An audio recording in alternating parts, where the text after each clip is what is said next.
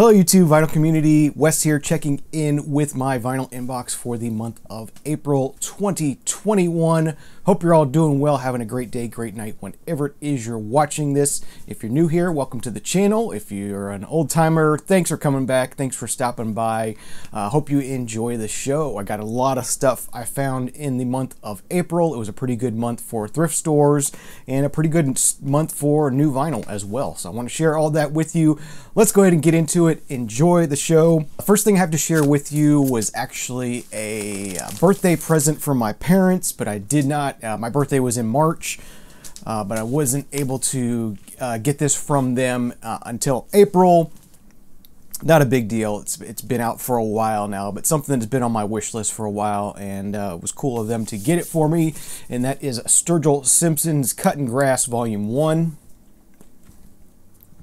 So this is Sturgill Simpson doing bluegrass versions of his original songs.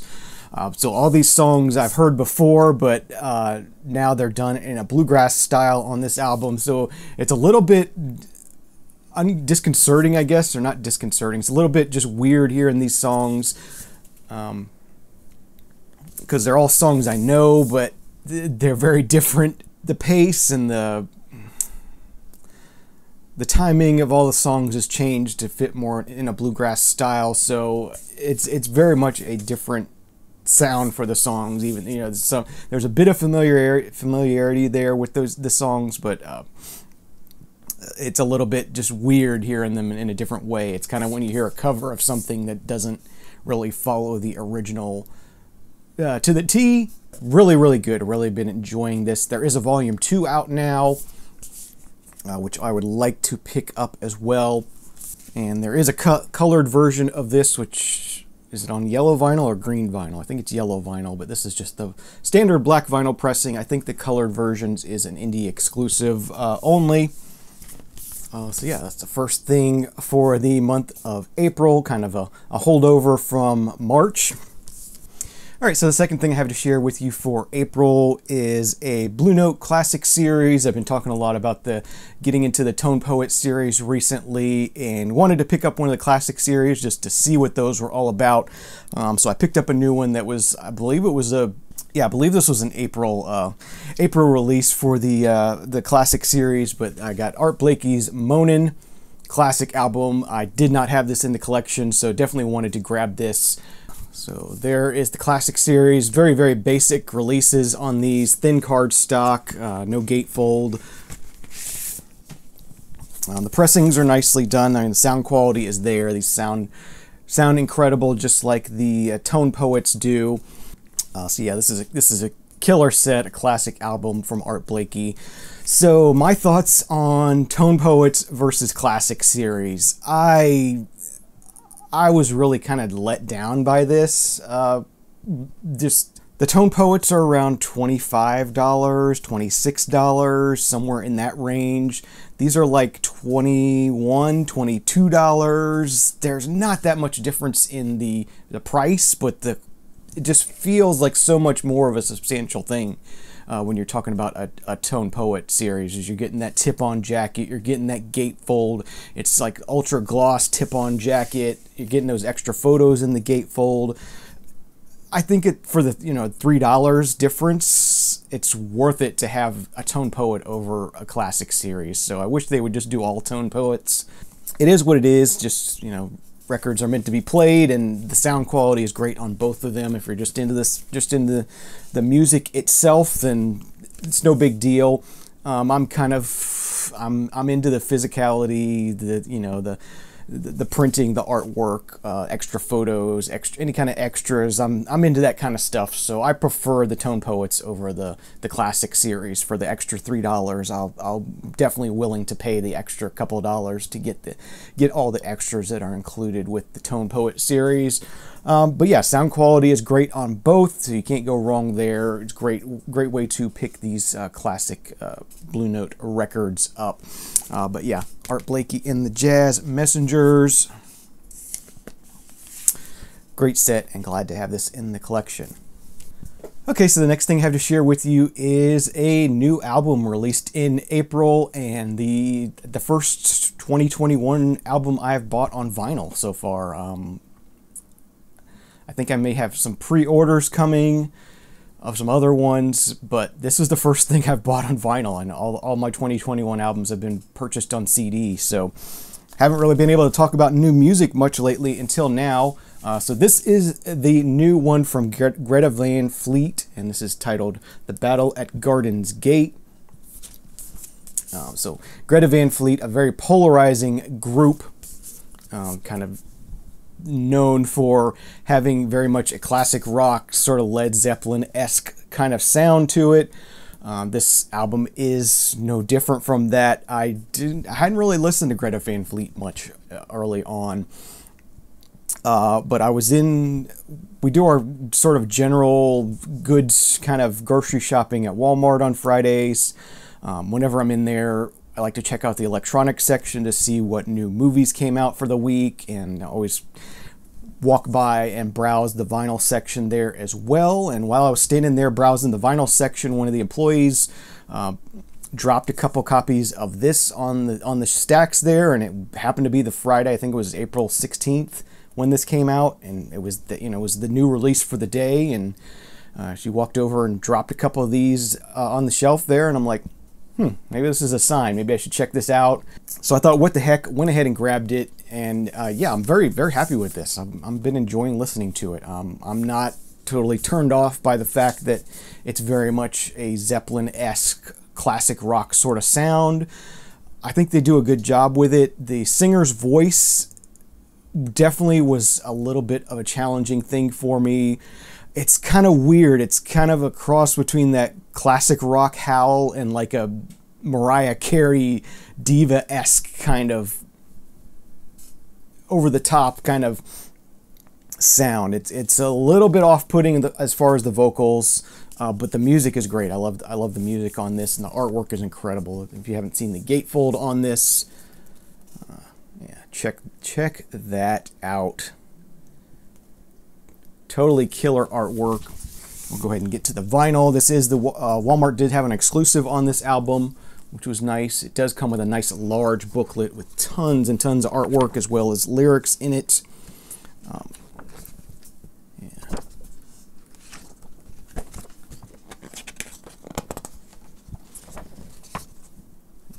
Each track has its own piece of artwork here. I'll just show a few of these here. And there's a photo of the group in the back there. Really nice 2 LP set on, I forget what they called this. They called it translucent vinyl or something. It's not necessarily clear, but it's kind of it's translucent plain vinyl. But yeah. Sounds really good. Been enjoying spinning this one. As I said, Greta Van Fleet is a group that I hadn't listened to before. Pressed at MPO in France, so again, sounds really good. Nice pressing on here. And yeah, I've been enjoying spinning this. So yeah, that's the new one from Greta Van Fleet, the first 2021 album I have bought on vinyl. All right, the next thing I have to share with you was actually a gift from a friend of mine. His camera got basically destroyed by some water, and he was coming to visit some family of his in the area. Wanted to borrow one of my cameras, and I said sure. And he brought me this piece of vinyl here, and this is something he pre-ordered. There's a limited edition on colored vinyl, and this is the black vinyl version that he bought for me. So this is the Mondo release of The Last of Us Part 2. It's a video game soundtrack. Has alternate artwork here. It has an OB on it, so there is I think that's the back, and this is the front. And then on the inside, you get more nice Mondo style artwork. And that one has a nice insert with liner notes and a note from the composer of the score. And as I said, this is the black vinyl version. I believe this is a GZ vinyl pressing. Yeah, it's GZ vinyl.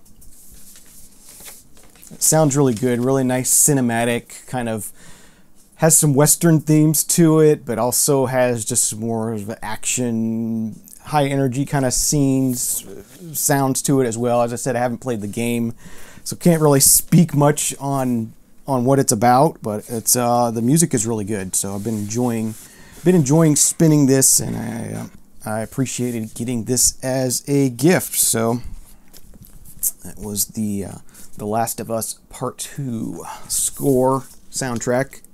All right, next up I got an online purchase. This actually came from Amoeba Records, and Amoeba Records is back open at their new location now. Saw that they had this one at a good price. This is something I bought on CD when it came out. Really enjoyed it. Didn't buy it on vinyl because it was just it was one of those ones that was just kind of pricey, and just didn't buy it at the time, but glad to finally pick it up. And that is the latest full-length LP from Jewel, Picking Up the Pieces. From 2015 is when this was released. Awesome sort of return to form album for Jewel. If you were a fan of her debut album, this is going to hit you pretty well as well. Really awesome release from her. Really great stuff, and yeah, as I said, I picked this up on CD when it came out and have been enjoying it for the past 6 or so years, and finally glad to have it on vinyl at a good price. Yeah, it definitely was a good idea to wait because this is a United pressing, so it's not the greatest pressing. That's another, it's a United pressing, but it was super expensive. It was like $35 or $40 when it came out. No, that's not acceptable for a United pressing, and it's not even a gatefold or anything. Another photo of her, and then some lyrics on it. And then on the inside, it's sort of a poster with some poetry on it of hers. 2 LP on black vinyl, and as I said, a United pressing, so it's just sort of mediocre. It's not horrible, it's not great either. It's kind of a typical United pressing. Okay, so the next 2 albums are kind of related. Speaking of 2021 albums, I bought Lana Del Rey's new album, Chemtrails Over the Country Club, on CD. Been really enjoying it. I really hadn't spent much time listening to Lana Del Rey in the past, even though she's kind of in my wheelhouse. For whatever reason, I just sort of, kind of never really got into checking her stuff out. But yeah, bought that Chemtrails Over the Country Club album. I absolutely love that album, so that's gotten me kind of going back and looking into Lana Del Rey's catalog some more. So I picked up her first 2 albums. One of them's kind of an EP, but we got Born to Die. Pick that one up. I think this is her debut. Photo, lyrics. And that's on black vinyl. This is a GZ pressing, so it sounds pretty good. It's nice. So that's Born to Die. And then the second one, which is more of an EP, this is Paradise, 2012 as well. There's the insert with some lyrics on it. That one is black vinyl, GZ pressing as well. I know they're colored versions of these and stuff. Lots of different pressings. This is one that's just been in print ever since it came out, pretty much. Very, very popular artist, and definitely very popular for vinyl collectors. But yeah, cool to sort of finally go back and get into some Lana Del Rey, and I'm looking forward to picking up some more. So I picked up these first 2 on vinyl this month. All right, next thing I have to share with you, staying in that sort of female pop vocalist kind of realm. This one's been on my wish list for a while. Finally broke down and hit the buy button on it. This is Tove Lo's Sunshine Kitty from 2019. Yeah, just, again, excellent female pop vocalist. Really enjoy listening to her stuff. I don't know what it is. It's something I've been noticing. It's like when a guy writes a breakup album, it's always really mopey and just disgustingly mopey. And I can't stand a mopey album, and it's like when men write breakup albums, they're always mopey, and when women write breakup albums, it's very much in your face, like F you, I didn't love you anyway kind of thing, and very just I like that style of a breakup album better. And this is kind of a breakup album. Definitely has a lot of those kind of themes to it, and I love that I love that kind of a breakup album better. Pretty comedic gatefold there. It has a lyric poster, two-sided lyric poster. Very nice that's included. And then the actual record sleeve has liner notes on it. And then this has a very bright yellow colored vinyl pressing. This is basically the standard pressing, is the yellow color. There's some alternate, I think there's a clear version that's like an Urban Outfitters exclusive or something. But yeah, the yellow is the standard color on this release. But yeah, Tove Lo from 2019, Sunshine Kitty. Always enjoy picking her stuff up, and added that one to the collection.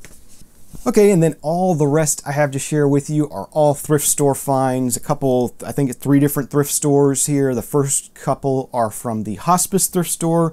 The first one I got here is from the Parachute Club. This one's titled At the Feet of the Moon.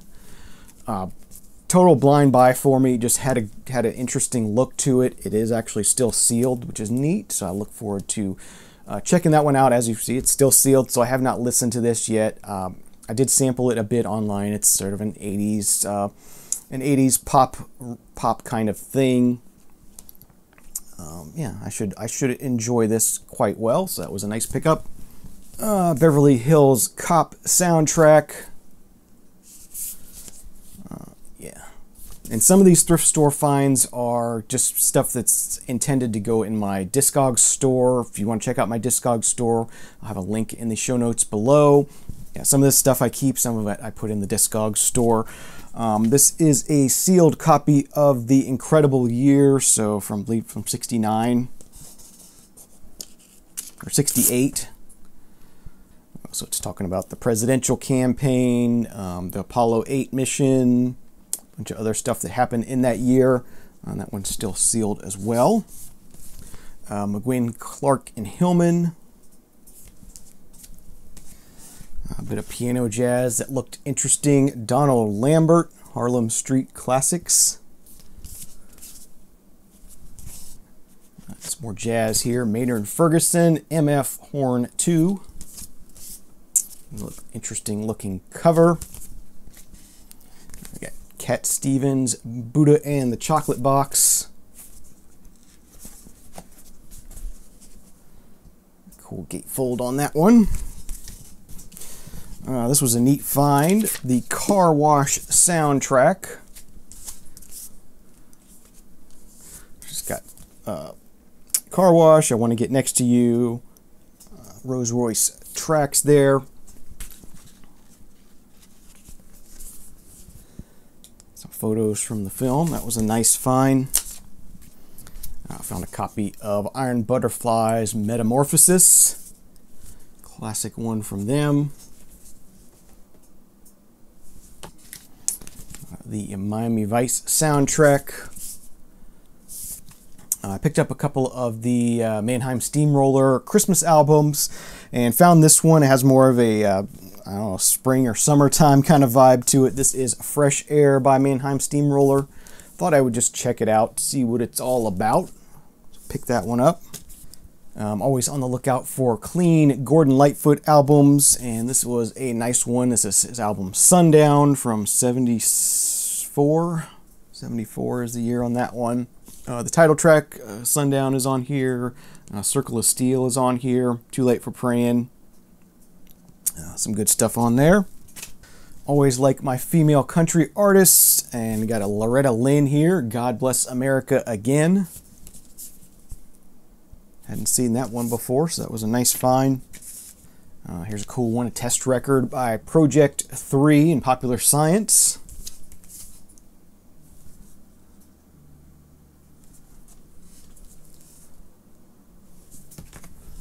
Always on the lookout for Mercury Living Presence releases, and I think this is one of the more popular ones, one of the more well-known ones. 1812 Overture. Yeah, definitely glad to have found this one. Nice to pick that one up. And here is a London Phase 4 release, the Fantastic Guitars, the Fantastic Sounds of Guitars Unlimited.